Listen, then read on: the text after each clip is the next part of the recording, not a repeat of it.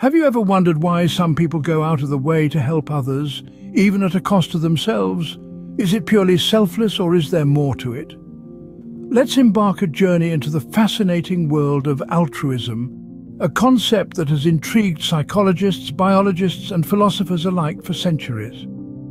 Altruism, in its simplest form, is the act of helping others without seeking any personal gain or benefit. It's that warm feeling you get when you lend a hand to a stranger, or the satisfaction of knowing that your actions have made someone else's day a little bit brighter. Just a moment. Before we delve deeper, don't forget to comment, like, and subscribe if you're finding this content valuable. Now, where were we? Altruism is a fundamental aspect of human behavior, a thread that weaves the fabric of our societies, binding us together in shared empathy and compassion. But as we delve deeper into the nature of altruism, the waters become a tad murkier. There are who argue that altruism is not as selfless as it appears on the surface. Evolutionary biologists, for instance, propose that altruism might be a survival strategy, where helping others increases the chances of our own survival and that of our genes.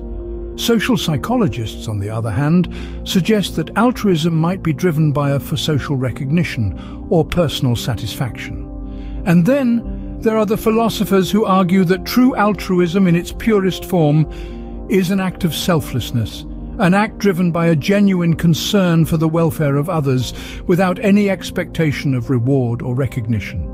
They contend that altruism is an inherent part of our human nature, a testament to our capacity for empathy, kindness, and compassion. These varying perspectives on altruism raise intriguing questions about the nature of human behavior and the motivations that drive us to act in the interests of others. They challenge us to question our own actions and motivations, to delve deeper into the complex interplay between self-interest and selflessness. So does this mean altruism is not as selfless as it appears on the surface? Stick around as we delve deeper. Scientific research has taken an interest in understanding the roots of altruism and kindness.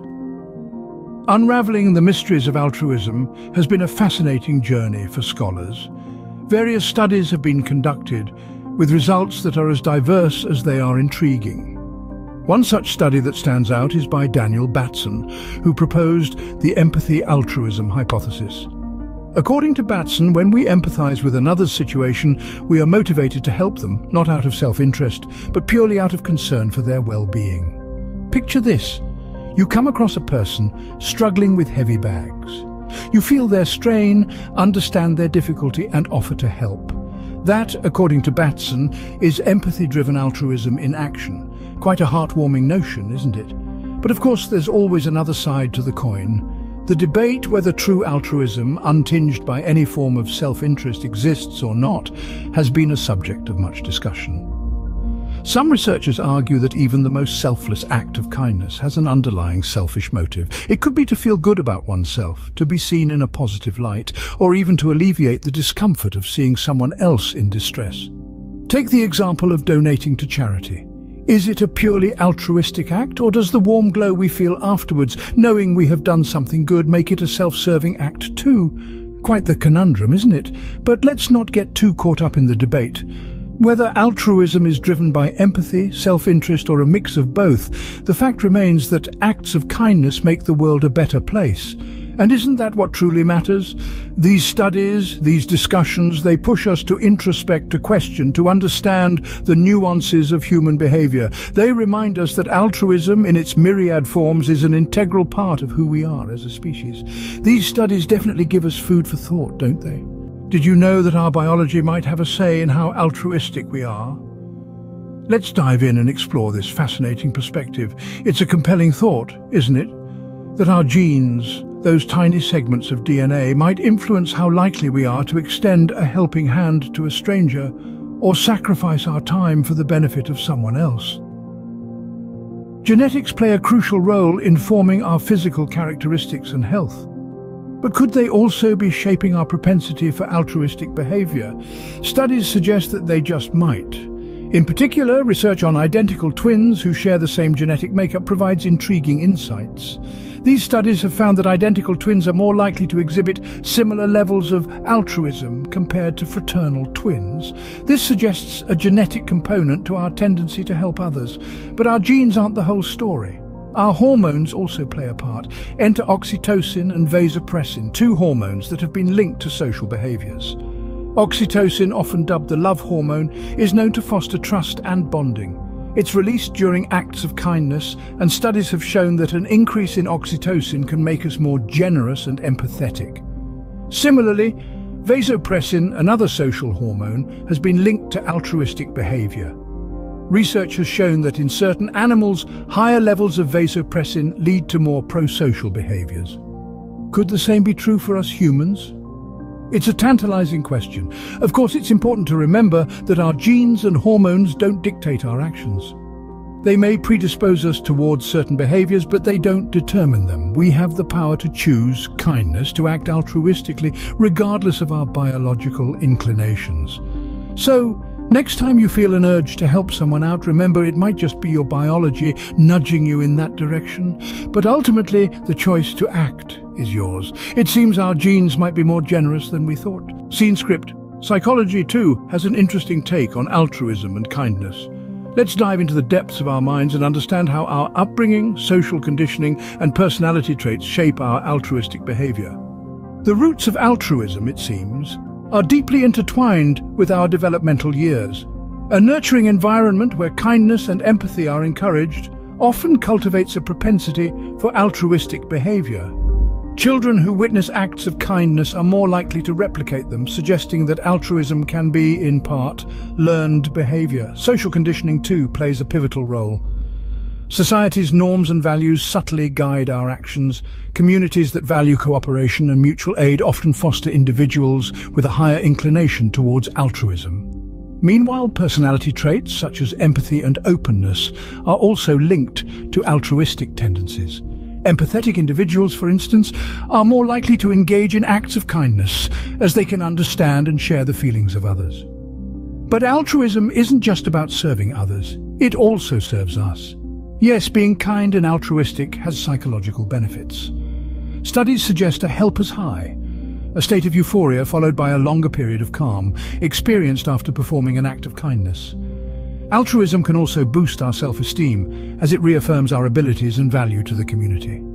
It fosters social connections, reducing feelings of loneliness and isolation. Furthermore, engaging in altruistic behavior can provide a sense of purpose and fulfillment, contributing to our overall happiness and well-being. There's also the concept of reciprocal altruism, the idea that we help others with the subconscious expectation of future aid. This doesn't diminish the act's value, but rather highlights our inherent desire for social cohesion and mutual support. In essence, our psychological landscape significantly influences our propensity for altruism. It's a complex interplay of learned behaviors, societal norms, and intrinsic personality traits that guide our acts of kindness. And these acts, in return, work their magic on our minds, enhancing our happiness, self-worth, and social connections. Clearly, our mind plays a significant role in our acts of kindness. Altruism isn't just about individuals, it has far-reaching impacts on society as well. When we act with kindness, we're not merely responding to an internal urge, we are also contributing to the fabric of society. Altruism, when practiced universally, can become a powerful force that binds communities together, fostering unity and harmony. In essence, it acts as a social adhesive, creating a sense of belonging and mutual trust among individuals. Consider, for instance, the concept of reciprocal altruism. This is the notion that when we do good for others, we can reasonably expect good to be returned to us. It's not a tit-for-tat exchange, but rather an underlying understanding that kindness begets kindness. This principle is fundamental in maintaining social bonds and promoting cooperation among individuals. Imagine a world where everyone acted out of pure self-interest, where altruism was absent. It would be a world characterized by distrust, conflict, and disconnection. Now, Contrast that with a society where altruism is the norm, where individuals actively look out for each other's welfare. Such a society would be marked by unity, cooperation, and mutual respect. The difference is stark. Reciprocal altruism also plays a crucial role in promoting moral and ethical norms within a society. When we observe others acting altruistically, we are more likely to adopt similar behaviors ourselves. This sets a positive precedent, encouraging a cycle of kindness and compassion that can permeate an entire community. Moreover, altruistic behaviors can also lead to collective resilience in times of adversity. When individuals band together to help each other out during crises, it not only mitigates the impact of the crisis, but also strengthens the community's capacity to cope with future challenges. In conclusion, altruism isn't just about individual acts of kindness, it's a societal phenomenon with far-reaching implications. It contributes to social cohesion, promotes ethical norms, and fosters collective resilience. So, the next time you perform an act of kindness, remember you're not just benefiting another individual, you're reinforcing the social fabric that holds us all together. So, kindness isn't just a personal virtue, it's a social glue as well. After all that we've discussed, the question remains, is altruism truly selfless? This question has been at the heart of an ongoing debate, a tug-of-war between two contrasting viewpoints, egoism and altruism. On one side, we have the camp of egoism. They argue that every act, no matter how seemingly selfless, is ultimately driven by self-interest. It could be the warm, fuzzy feeling we get when we help someone, the social recognition we receive, or even the quiet satisfaction of aligning with our moral compass. From this perspective, even altruism is tinged with self-interest. But let's flip the coin and look at the other side. Advocates of altruism argue that true selflessness does exist.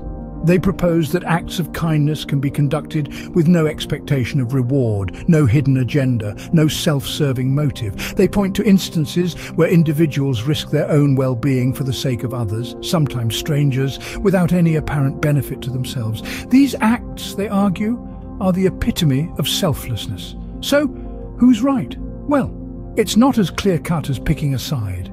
Human behavior is a complex tapestry, intricately woven with threads of biology, psychology, and societal influences. Altruism and egoism may not be mutually exclusive, but rather two sides of the same coin. The motivation behind our actions could be a blend of both, varying in degrees based on the individual and the situation. Perhaps we should move away from trying to categorize actions as purely altruistic or egoistic. Instead, we might consider a spectrum of altruism, where actions fall somewhere between pure selflessness and pure self-interest. This approach acknowledges the multifaceted nature of human behavior, allowing for a more nuanced understanding of altruism. In the grand scheme of things, does it really matter if altruism is completely selfless or not?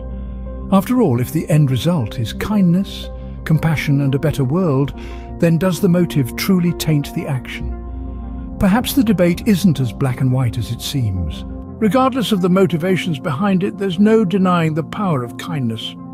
An act of generosity, a thoughtful gesture, or a kind word, these are the threads that weave the fabric of our society. When cast into the sea of human interaction, they ripple out, touching lives and creating waves of positive change. The effects of kindness and altruism are far-reaching, touching both the giver and the receiver. For the individual, performing acts of kindness has been shown to increase feelings of happiness, reduce stress, and even boost physical health. It's as if our bodies reward us for being kind, releasing chemicals like oxytocin and serotonin, which promote feelings of contentment and well-being. Kindness doesn't just benefit us on a personal level, it also serves as a catalyst for societal change. Think about it. When we witness an act of kindness, we're often inspired to do the same. This phenomenon, known as kindness contagion, has the power to shift societal norms and foster a culture of generosity. The impact of kindness is particularly profound in times of crisis. In the face of adversity, acts of kindness serve as a beacon of hope, reminding us of our shared humanity. They create a sense of community, breaking down barriers and bringing people together. Moreover, kindness has the ability to transform our perception of the world. It shifts our focus from what's wrong to what's right, from what divides us to what unites us. It reminds us that despite our differences, we're all part of the same human family, capable of compassion and generosity. It's important to remember that kindness doesn't have to be grand or dramatic. It can be as simple as a smile, a listening ear, or a helping hand. It's these small acts of kindness, multiplied by millions of people, that have the power to change the world. Kindness, it seems, is a gift that keeps on giving. So, what can we take away from all of this? The intriguing nature of altruism, deeply entrenched in our biology, psychology, and society, shows us the profound significance of kindness. The studies on altruism we discussed reveal how it's not just a noble virtue, but a natural instinct that has evolved with us. From the biological perspective, we saw that altruism might be a survival strategy, hardwired into our genes. The psychological angle showed us the emotional rewards of altruism, the joy and satisfaction derived from helping others. The societal impact of altruism cannot be understated. It fosters community spirit, promotes harmony, and even drives progress. We delved into the question of whether altruism is truly selfless, and the power of kindness that can transform lives and societies. Whether it's driven by self-interest or not, altruism and kindness undeniably make the world a better place. Perhaps that's all that truly matters.